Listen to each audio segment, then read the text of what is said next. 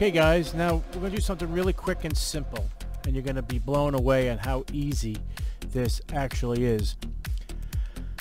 I'm going to show you how to show the passwords behind the dots or the asterisks or whatever it may be.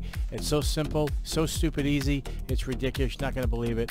Okay, highlight the password in the dots or the asterisks, right click it and go to inspect element.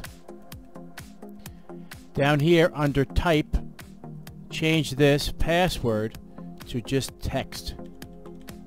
Then click off of it and your password is revealed. It's that simple. And that's how it's done.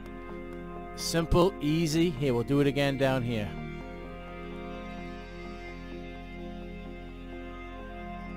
Change this to text.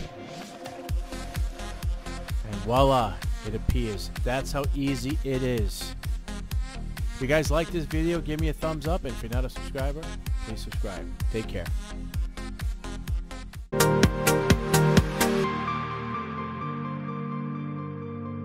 Creative Labs iRaw. Plug it in like this. The inside of this is really impressive. 100A in the Prius.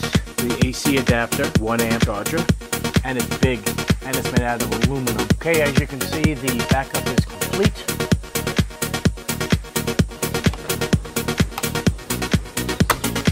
Like so. Now you can create the RAID array.